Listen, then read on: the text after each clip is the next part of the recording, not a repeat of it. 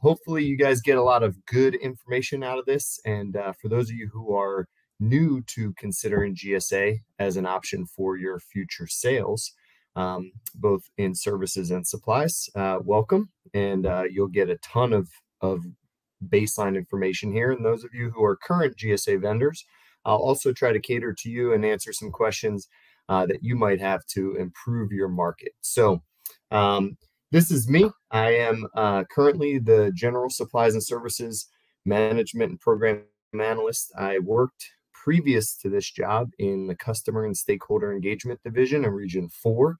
And during that period of time, I worked with vendors and customers, mostly at Patrick Space Force Base, Cape Canaveral Air Force Station, NASA, the South Florida for Southcom, and all the VAs in Central and South Florida.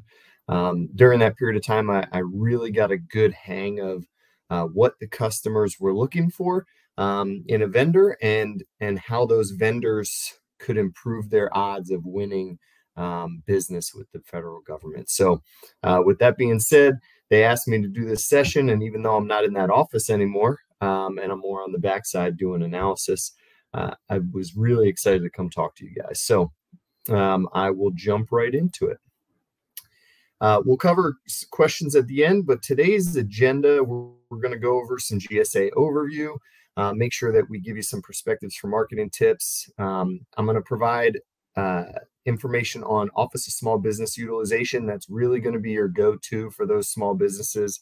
I can answer some questions, but I'm not a contracting officer, and I am not in the Office of Small Business. So I'm really just going to give you as much information as possible. And then after this, you want to get in touch with the Office of Small Business Utilization if you have questions specific to that.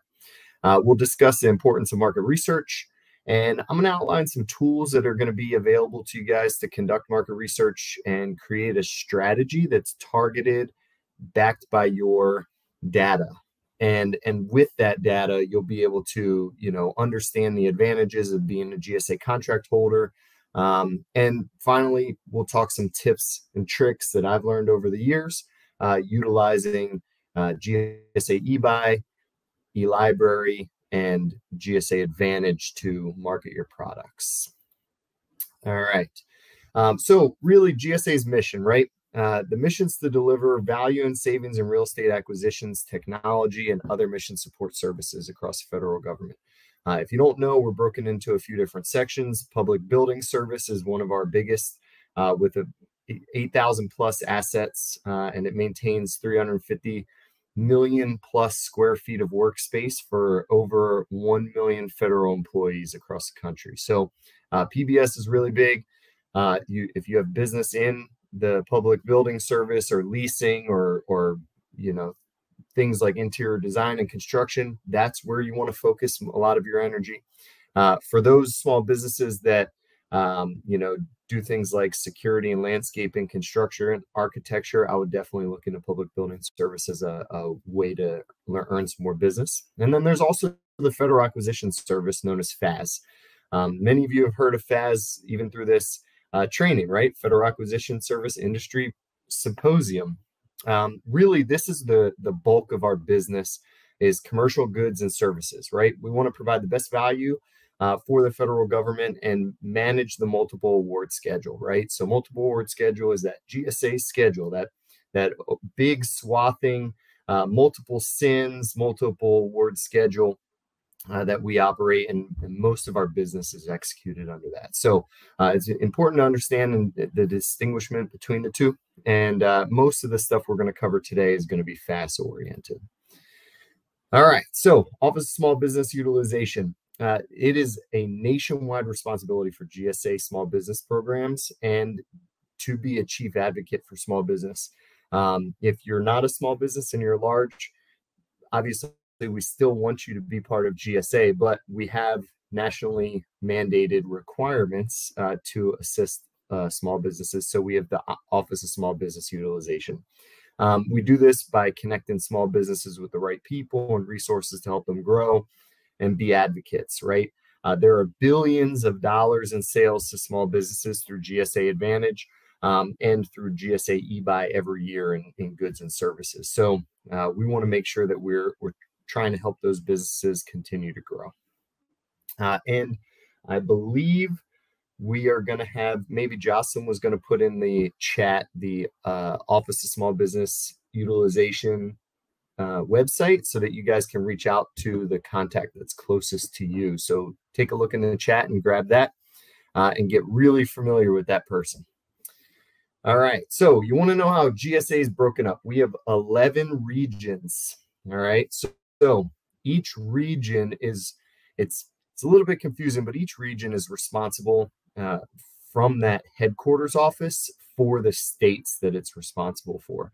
And there's, within those regions, there's different divisions, right? There's customer and stakeholder engagement, there's Office of Small Business Utilization, there's acquisition assistance, there's contracting, there's legal, there's policy, and every division has different regional responsibilities. I work in the central office, so I'm not necessarily in a region anymore. I used to be in Region 4, which covered Florida, but you want to get really familiar with the people and the Office of Small Business in your region, if that's applicable to you. And you can find this on the GSA website.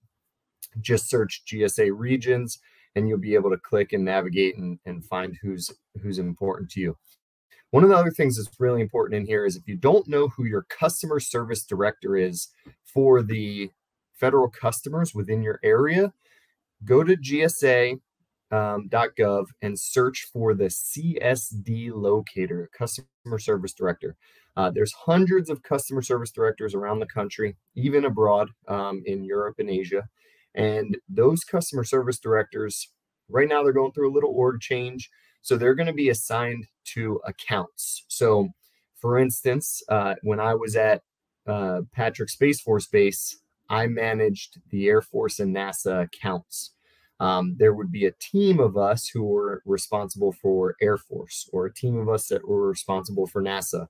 And those people could be in Region 4, but responsible for a NASA account in Texas. So it's a little bit confusing right now, but reach out to the closest person to you, and they will direct you on the account that they're responsible for. And those people are boots on the ground, usually co-located with the customers. I was at the 45th Contracting Squadron at Patrick, and I could walk into the contracting office anytime I wanted and ask questions about open solicitations and things of that nature. So it's really, really important to help with your market research. All right. Okay, so you want to know how to develop leads, right? This is really important, because if you don't have leads, then you don't really know which way to vector your attention. All right. Data is going to be so important in this. If you go into it just thinking, oh, I'm close to this base, I can, definitely sell my product or service to them, but you don't go into it looking at the data associated with that agency's spend, then you're going to be kind of barking up the wrong tree, right? So you want to find out which federal agencies purchase your product and service. Number one, most important thing, how much are they buying, and have they awarded set-asides? If you're a SDVOSB, or you are a disadvantaged business, or women-owned small business, or an 8A, those set-asides are really important, because typically if they've set it aside in the past, they'll set it aside in the future. Obviously, you can't guarantee that, but there's usually a perpetual re-award to another person, another vendor within that same category, as long as it's still applicable from a cost perspective. So you want to do that. Who are your competitors, right? Who's currently holding the contract that you want to win? Find out who that vendor is, and make sure that you're mirroring the things that they're selling or doing, so that you can compete in that federal space when it comes time for RFIs, RFQs. And then obviously, when you are figuring out who those competitors are, you're also looking to see what contracts are going to expire in the near future. I say this because not all contracts are going to be recompeted, right? But If a contract is open market, and when I was a customer service director, I helped vendors or I helped customers find GSA solutions that they could move their open market spend to a GSA spend, specifically because of spend under management protocols. What you might be able to do is identify a contract that is an open market contract that is work that you can do, whether it's goods or services.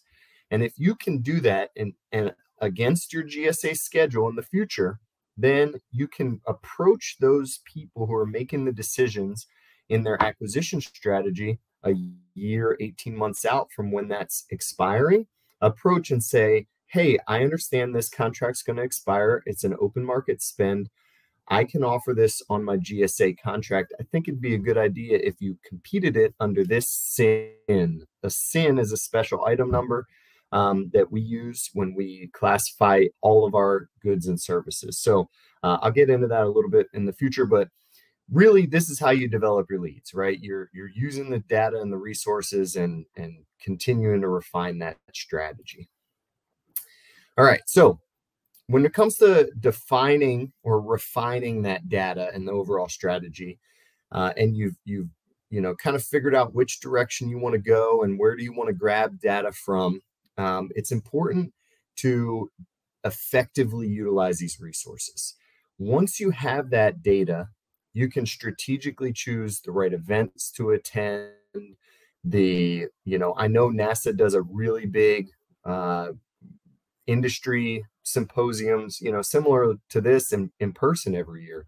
I spoke at that previously, and there were thousands of vendors there, and they had all the program managers from all the programs on the installation from every installation flew into NASA at Kennedy Space Center and were there in person, ready to talk about what their upcoming projects were, what they needed, what are their pain points with their current contracts, things of that nature. So make sure you're looking for those events and you want to attend them as much as possible.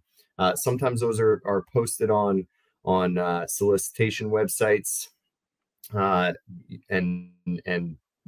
word of mouth or through the small business office at the base or facility that you're looking to work with. Maximize time in matchmaking events. I know the governor of every state has federal and state procurement matchmaking. State agencies can use GSA for IT services. It's limited. It's not for all professional services, but there's some things the state agencies can use. So if you get to go to a matchmaking event, make sure that you're going to one that makes sense for you.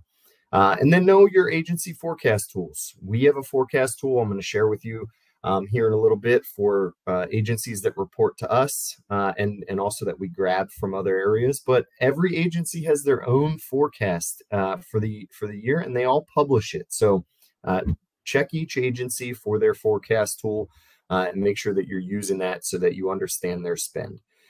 With this, you're going to become more efficient, right? So you're not going to be running around chasing leads that don't really exist, thinking they do just because a base has something doesn't necessarily mean that base is the one that's paying for it. So with all these events, you'll be able to find out who the person who makes the decisions are and spend the money wisely.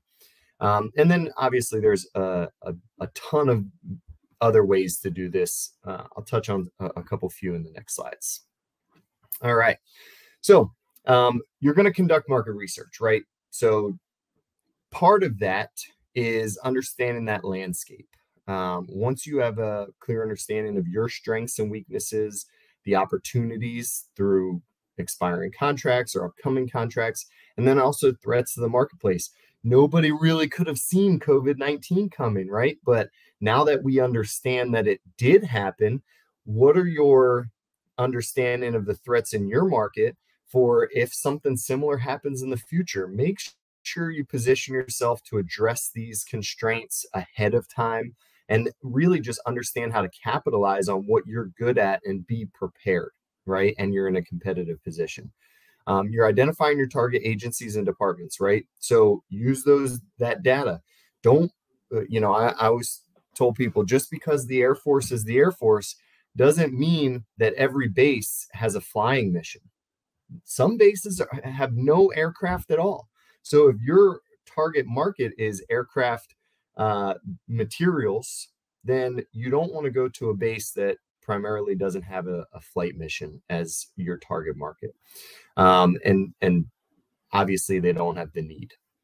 And then part of this is going to be develop a strategic plan on how you'll focus those efforts, right? So once you've identified that target agency within the federal department, now you can develop your plan for long and short-term goals on how you're going to capture those opportunities. Are you going to reach out to the contracting officer directly through their FPDS contact information, or are you going to search them out on LinkedIn? You know, there's a million different ways to get to the end of the road. And for you, you want to really have an idea of who you want to get to and start chipping away at the best ways to get in touch with those people who are making the decisions. Then you can develop that marketing strategy, outline the activities that you're going to pursue, then refine the approach, right? So now you're saying like, man, Sean, you got all these really cool ideas. You know, I understand market research. I went to college. I get it. You know, we all were in business. We took these classes. You're just telling me stuff I already know. But you got to know where to look, right? So one of those places to look is FPDS-NG. So Federal Procurement Data System is anything that the federal government purchases that's $3,500 or more has to be reported to FPDS, right? So the micro purchase threshold, although it, you know, in the last couple of years increased to $10,000, it could change some of these reporting, but typically everything that's over 3,500 is reported, right? So you can look for the small wins, you can look for the big guns, the $1.7 trillion, you know, there's all kinds of different ways to approach it. But it's a repository of contracting actions. Every time something's done against a contract, it's posted here, whether it's a recompete, a RFI, just a notice, a change in funding. So it's really good historical snapshot of the current awards. And with that, you can determine, oh man, this is kind of how the agency manages this contract.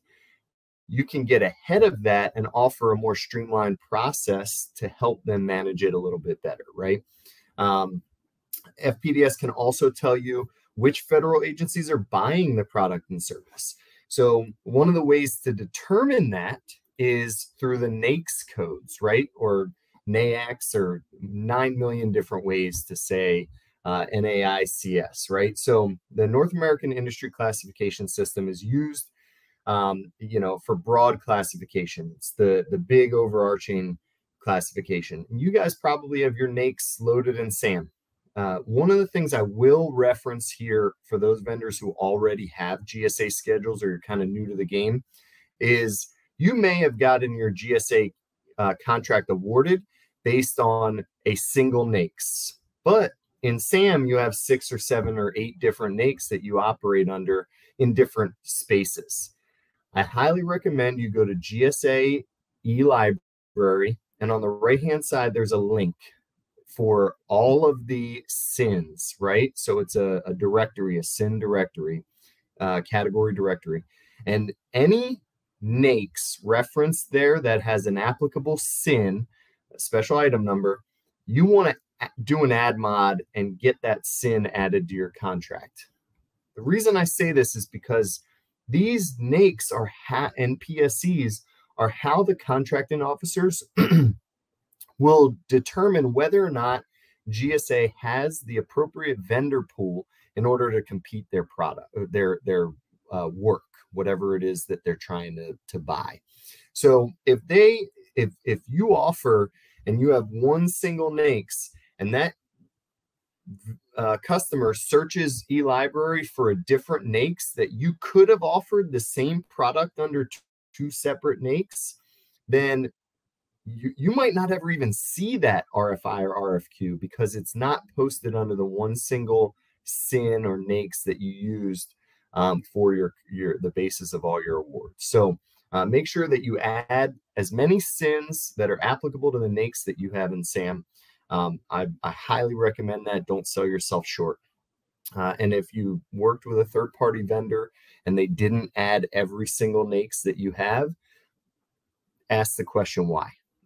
Because a lot of times they're just trying to get your schedule using the most frequently utilized NAICS that you have, but it'll reduce your opportunities for sure. And then PSCs narrow it down, right? So make sure you understand what PSCs that you can fall into, and they're more specific, that describe products and services from a more detailed fashion. So obviously you want to understand those as well. Here's some additional info for FPDS and G. There's a data dictionary, very important, so that you can understand specifications and things of that nature. And then there's a report manual on how to use ad hoc reports. FPDS and G has tons of reporting features. You can pull a million different ways from Sunday on data and sales and awards and the whole 9 yards. So definitely use that on FPDS and G, and there's their help desk contact information. All right. I'm going to do it on time. I think we're halfway, right? So with that, the tools to conduct market research through GSA is going to be very important. So GSA eLibrary is typically going to be your go-to to understand GSA contract information.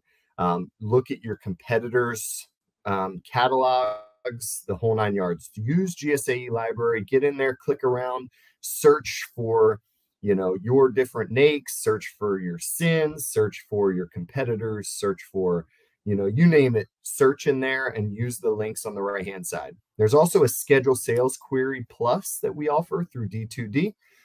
There is the link here in the slides, and I think we can drop that in the chat as well. And that is huge, because then you can search specifically the SINs that you have and see all the previous awards to GSA vendors for those schedule sales. That's a really, really good feature. And then USA spending. I found a $1.5 billion requirement for Patrick Space Force Base, Cape Canaveral, 45th Space Wing. That was an open market award that could have been awarded on GSA Oasis, which is a specialty professional services for engineering contract. And when we were able to explain, well, there's a lot of different NAICS that fall under it, but this one was for engineering specifically. And we were able to discuss through, hey, you could save a lot of money using GSA schedule. And then that turnover, they considered it in their acquisition strategy and considered that turnover. So USA spending is a really good way to find out what the spend is across 90 plus agencies. All right. Forecast the contract and opportunities. I mentioned this earlier. You can use this as well. This is on the Acquisition Gateway, which is a cool GSA.gov tool. There's the link. And again, we can put that in the chat. And it's been around since 2016. And just a way for GSA to communicate information on potential upcoming contract opportunities. So you can see forecasts, all the way out, sometimes up to 5 years. Okay, so we punched on this a lot, right? Market assessment, your target markets, competitive analysis, really just knowing the key players in your market. Maybe sometimes you don't want to go after an award as a prime. Maybe you want to subcontract, right? So what are the demographics of the group of vendors that are offering the same things you offer? What are the trends? Is the size of the market big enough to where you can kind of compete for things? Is there enough work, or is it beating your head against a tree over and over and over again, and there's just not enough work or market growth in that area? You want to really understand that competitive analysis. And then, of course, regulatory restrictions. If you do engineering, there's things like the Brooks Act that falls into play. If you do IT, 889 compliance, Buy America Act, there's there's a lot of regulatory restrictions that you need to understand before you can market your business to the government. And if you don't pay attention, it could cost you big time, right? So make sure you're understanding regulatory requirements and restrictions, and do your SWOT, right? I focused on that earlier. Make sure that your opportunities are the ones that you truly can influence. Use, I don't like to market one way or another, but things like GovTribe or GovWin, they show tons of information on opportunities, your past competitors, things of that nature, right? So maybe look for the low-hanging fruit. What is coming up where your competitor is closing their doors and something in a year is going to recompete? Maybe go after something that's kind of a quick win opportunity in the short term. And obviously you have a short and long-term strategy. If you're only looking at stuff this year and next year, you're selling yourself short. You need to be 4 or 5 years out, because when that period of time comes where they're doing, NASA does this historically, things over $100 million, they're looking at their recompete strategy, and they're making a decision on their acquisition plan 18, 12 months out. So if you go to them 6 months before the contract expires, you're going to miss that opportunity. So you want to already have your game plan together 2 year and a half out at least. Make sure you're really going hard for it. All right. Okay. So GSA advantage, right? Using GSA, pre-negotiated ceiling prices, right? This is why you're going to choose multiple award schedule. It makes things easier for the buyer, right? The buyer is the person spending the money. So if it's easier for them to make an award and it's faster on multiple award schedule, 9 times out of 10, they're going to want to choose the cheaper and faster rate, right? This is typically based off the fact that we are pre-negotiated contract ceiling prices. And I know the 4P tool is rough. We've recently implemented Spell that should help with some pricing if you guys have, run into that issue. But we're making improvements on the post-COVID analysis of fair and reasonable. So there's a lot coming for that, and hopefully that'll help.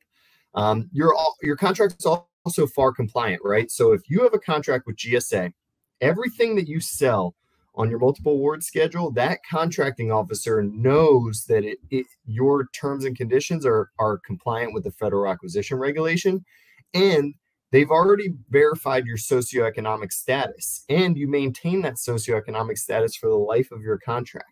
So it makes it easier and more streamlined for that contracting officer to say, oh, we don't have to vet this company's financials. We don't have to vet this company's socioeconomic status. It's already been done. Those things are getting ahead.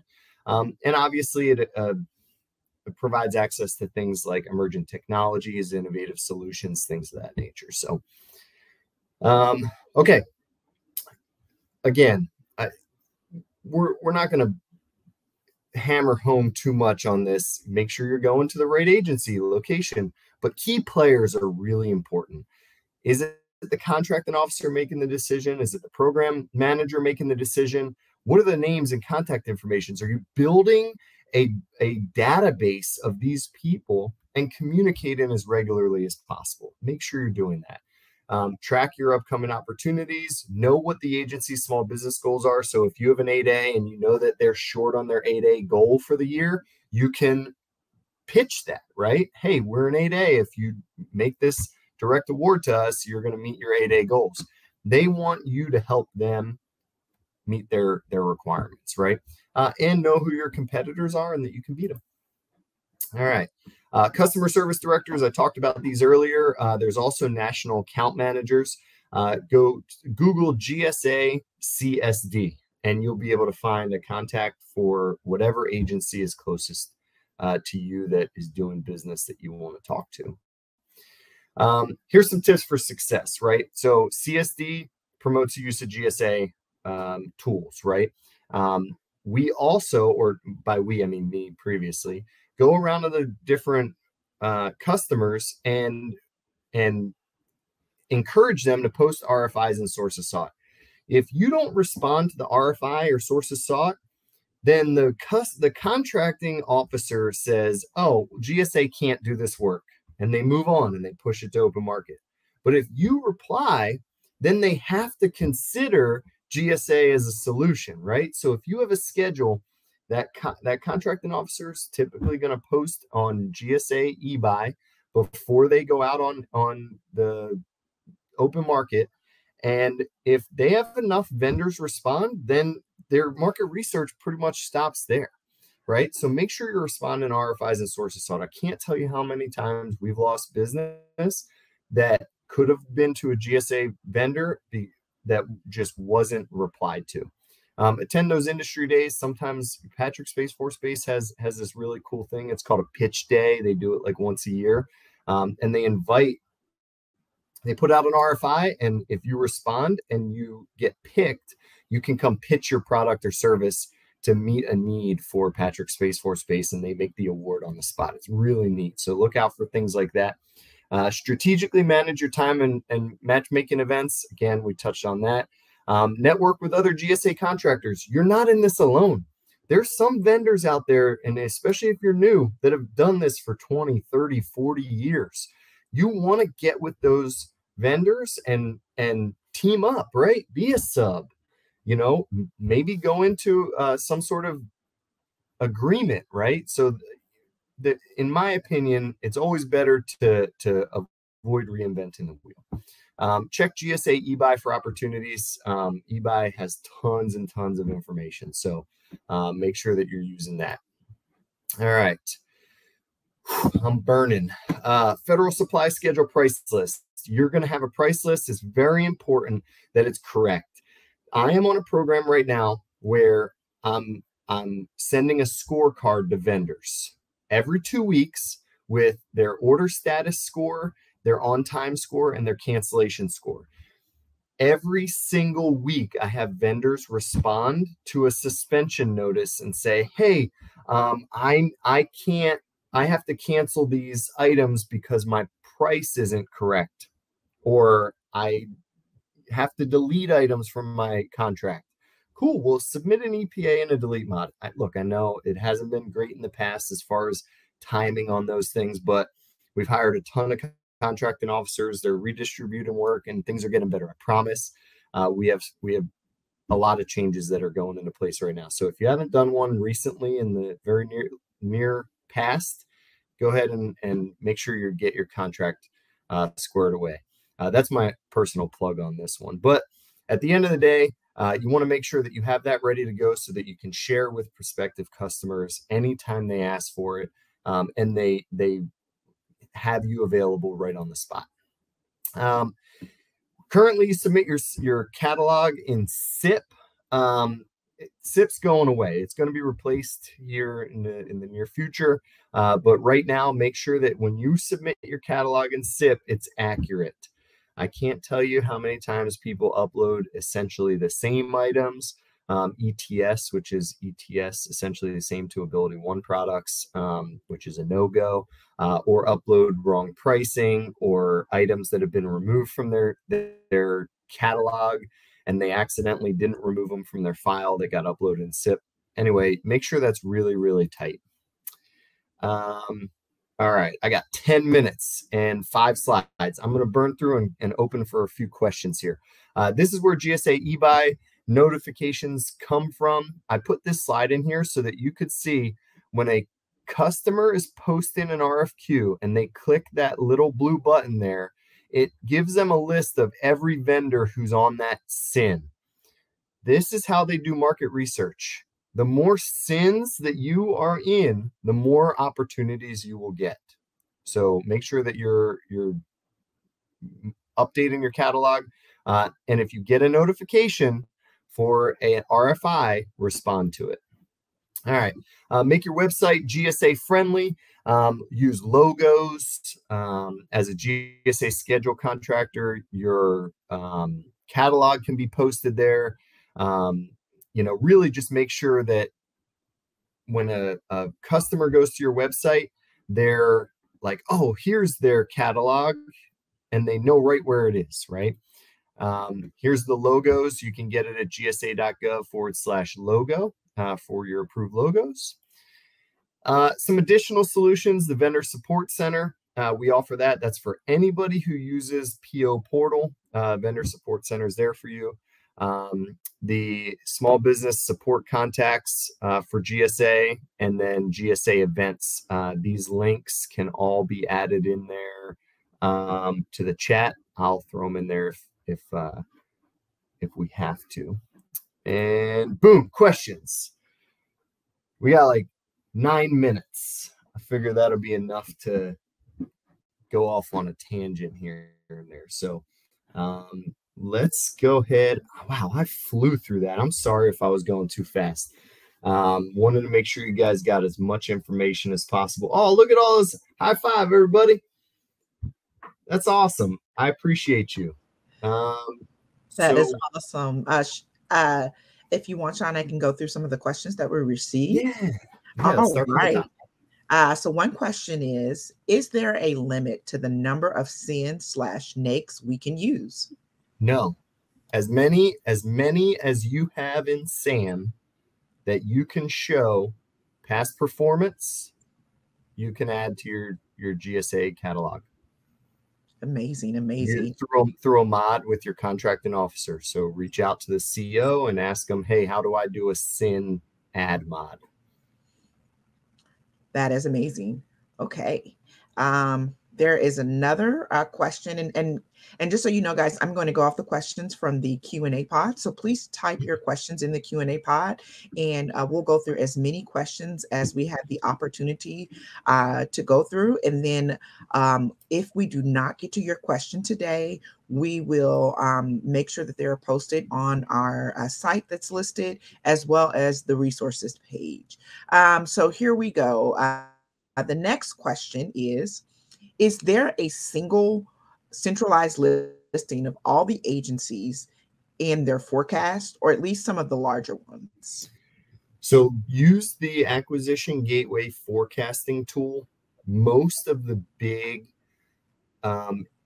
overall agency forecasts are located there.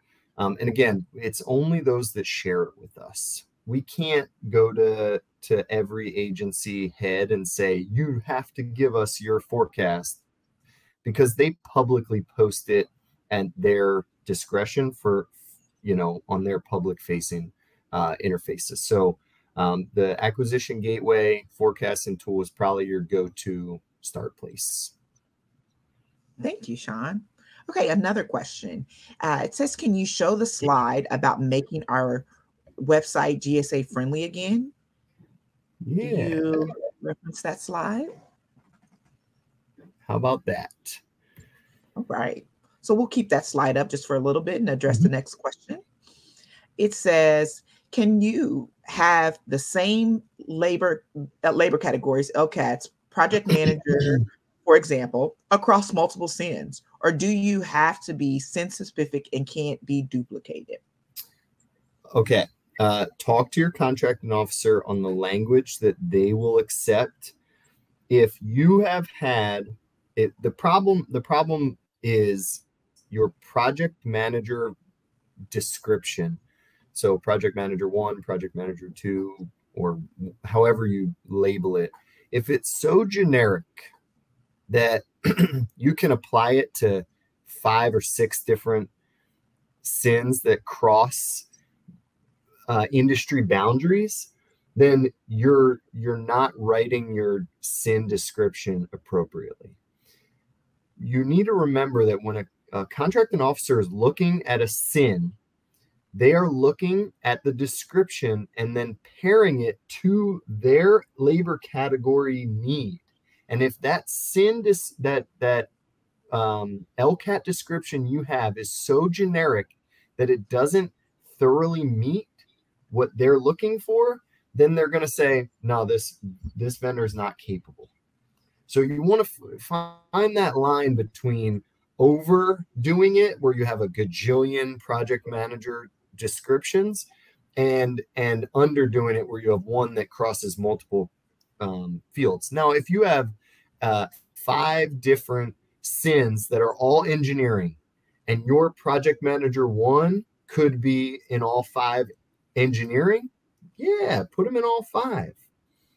Because that project manager for engineering for mechanical is probably the same description as electrical and computer and rocket and whatever other industry you're looking at. So I hope that answers that question. Be as specific as possible, but also not too over the top, because then you could do the inverse and cancel yourself out from being able to use it in another SIN. Great answer. Okay, we have about 3 more minutes, so I think we have time to squeeze in one more question. Okay.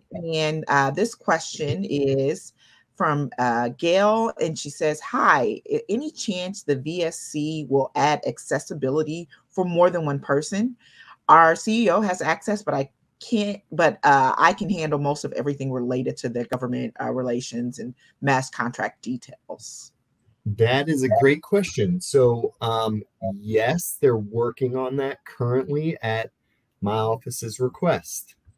I can't give you a definitive timeline, but that is something we identified in our delivery improvement issue. Is vendors would only have one person who could update the PO portal and or their contract terms and conditions and via login. And when that person went on vacation, nothing got updated. And then we'd send a suspension notice saying, hey, you didn't update your stuff. And they're like, well, I wasn't even in the country. So we asked them, hey, can we get more than one login?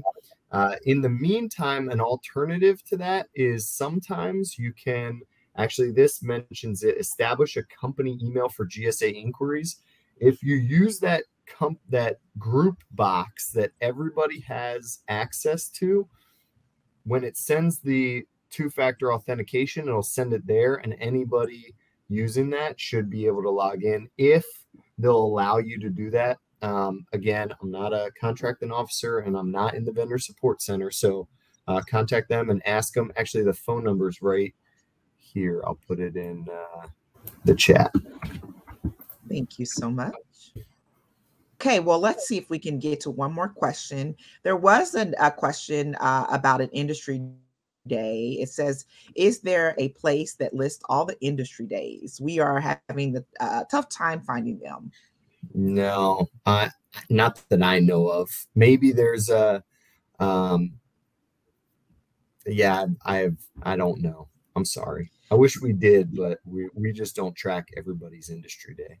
That's a definitely tough one, because it's used sometimes it's specific to a particular program or a particular category. So unfortunately, we do not have a list for that.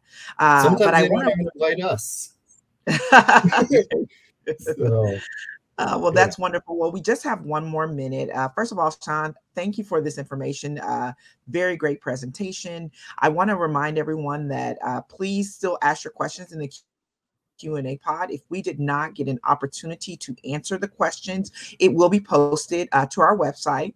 Also, you can go to our resources pages for a link to any of the actual presentation. So if there are no more questions, we're going to end this session at this time. I just want to say thank you guys for attending, and thank you, Sean, for the wonderful presentation. Yeah. Absolutely, my pleasure. And I don't know if you guys do a feedback survey. I'd love to hear if I could do anything better.